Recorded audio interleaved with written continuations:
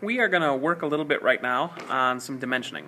We've previously drawn this multi-view projection of this object right here, and now we need to work on dimensioning it. If you're pretty familiar with dimensioning and you just need to see what it looks like when it's done, this is exactly what it should look like when it's done. If you need to see what it looks like or how to do it, you're going to want to continue watching the video. So let's start with this undimensioned object right here, and we will go through absolutely everything. When I start dimensioning, I generally like to start with a point of origin, which is right in the middle. Remember, when you're dimensioning, you want pretty much your dimensions to go in the middle. You don't really want your dimensions on the outside of your objects at all. So I'm going to start down here and just start with some dimension lines, like so.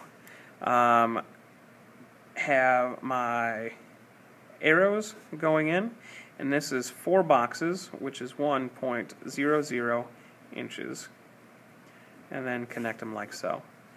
Now our next feature up happens to be this one, so I am going to follow that on out like so. Give my dimension arrows. This is 2.50, and I will connect my lines just like that.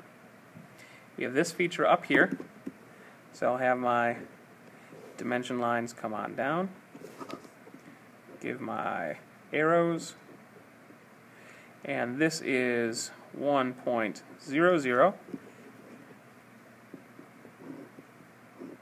and I will connect like so. So that view is pretty well dimensioned. It's got just about every feature. Now we need an overall length. Now the overall length is really simple. Bring it down, come up with our dimension arrows, and it is 4.00 inches long.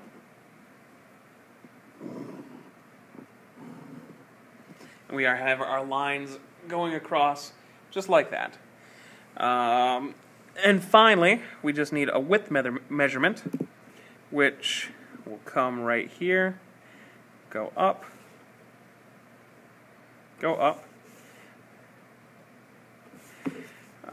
make our arrows. This is 2.25, and connect them like so. Okay, so that is how we dimension this object.